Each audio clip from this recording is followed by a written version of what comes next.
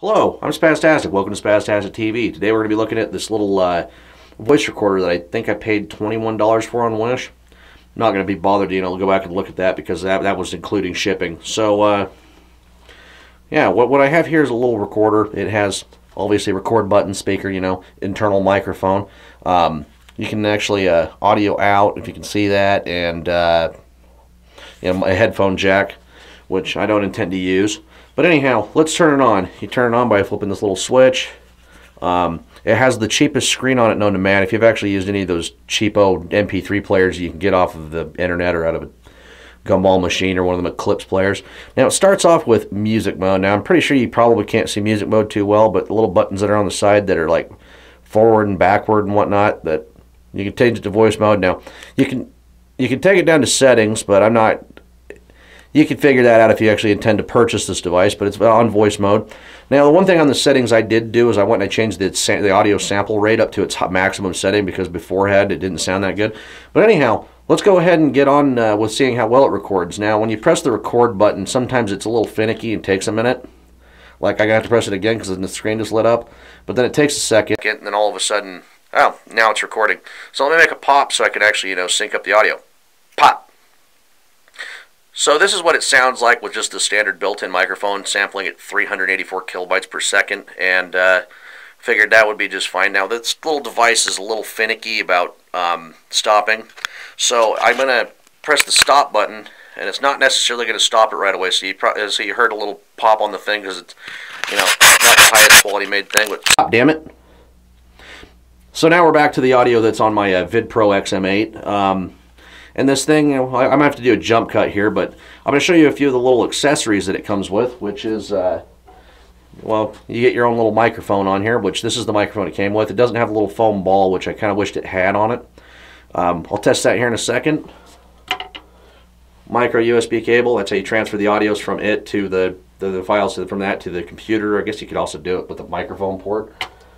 Now this is the most interesting setup that it actually has right here, and it's little pass-through for your phone, for your landline, which I would show you and test it, but seeing as that most people don't have landlines, it seems kind of stupid.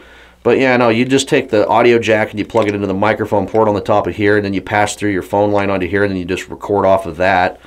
And yeah, it even has a little freaking RJ7, RJ9. Feel free to correct me in the comments if you feel like it. That's one thing that I'm not testing. It comes with headphones. And another thing that I'm going to be showing you is this dollar microphone that I bought off of Wish that's actually sublime.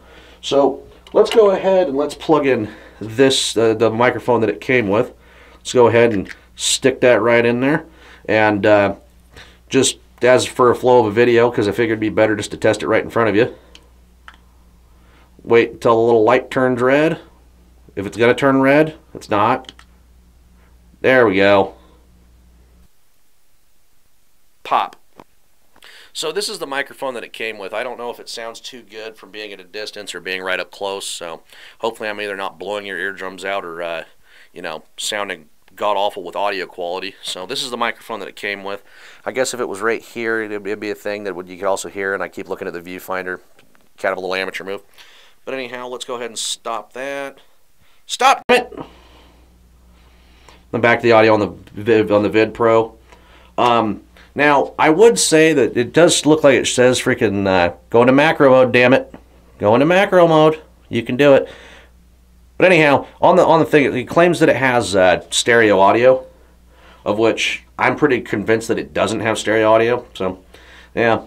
But, when I'm going to go plug this microphone in, before I get to that, it's like, why would I actually, bother to buy a cheap little device like this when I can go buy one of those Olympus ones over at Walmart? Is because, well, those cost $40. This costs $21, and I figured might as well show you the cheapest option. But let's go ahead and I'll just show you with the microphone that I know is actually really good. So get it. Record, damn it. Alright, so now this is recording with the little mic right here. I guess I could just stick it right here. I could clip it to my shirt and, be a little bit more professional. But anyhow, this is the good microphone that I did. This is the dollar microphone. I've used this for a few videos on my channel already, and only problem with it is it doesn't have the third ring, so I can't plug it into my laptop without using an adapter. But that's that's just shit that goes on behind the scenes that I don't really need to explain unless you really want me to explain it. I'd be more than happy to. But let's go ahead and stop the recording on that. Now, if it actually sounded better with me using this, which I'm actually assuming it probably did, because then you don't get as much echo. Because, you know, I got loading blankets all around here and a couple little foam pads, you know, dampen down the audio in here. I mean, if you actually walk into this room, it's a little weird because everything sounds bassy instead of like tinny. Probably not coming through over too good on the microphone. But anyhow, the only thing that I can say about this is that these come in at various different numbers. It was like the only other review I found on this on YouTube. I don't remember the guy's name at the moment. I'm not going to be bothered to put his name in the text because, you know, when you have a product review channel, it takes you 4.5 fucking minutes to get to your actual product review. I don't want to watch your crap, and that's the reason why I do my half-ass product reviews in the way that I do, where I just get right into it. No unboxings here. But, you know, go ahead and turn it off. I mean, there's a few little things where you can go through the menus and you can select and delete stuff, but, you know, it's got a volume control. I guess I could probably, you know, turn it back on and, you know, show you how the speaker in this thing isn't the world's greatest. So let's go ahead and wait for it to turn back on. That takes a minute. It also takes a minute to transfer files to your computer. And when you do transfer files to your computer, it does take a minute for it to start playing. Actually, I'm not going to get into that because you've already heard the audio.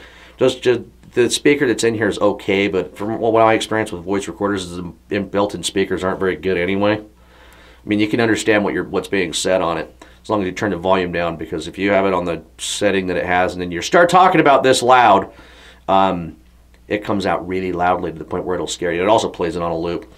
Of course, you'd know that if you watch shows like Ghost Adventures. But yeah, the only concern I have with this, and oh, by the way, it's also rechargeable. You can just recharge it via micro USB. The only other thing that I have to say about this is that I don't know about the build quality. I mean, it feels all right. It's got a decent weight to it. I don't know if this is just really thick chrome plating, but that actually feels like it's metal. Switch isn't. The rest of it obviously isn't. But I don't think this thing would survive if you left it in a hot car one time, because I've had a lot of MP3 players that didn't work after I left them in a car for a day. So that's a thing.